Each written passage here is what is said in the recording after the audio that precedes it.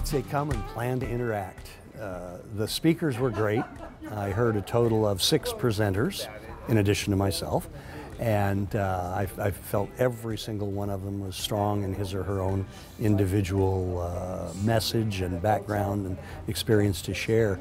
But again, the fact that I see so many people sitting around, and I know they're not talking about the World Series or the Green Bay Packers.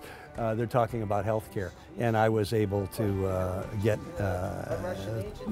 at to the table in several of these discussions surrounding dinner last night and breakfast this morning, and people are here talking about what matters for their organizations. That's exciting. For someone that's never attended before, as you rank summits, I believe that this one is really critical as far as you having the opportunity to network with strong leaders, with you having the opportunity to actually peel back the onion and really understand in your industry what's going on. I thought it was a wonderful experience. I enjoyed the location. I enjoyed the event. It was completely a full day. The presentations have been absolutely wonderful and very, very informative.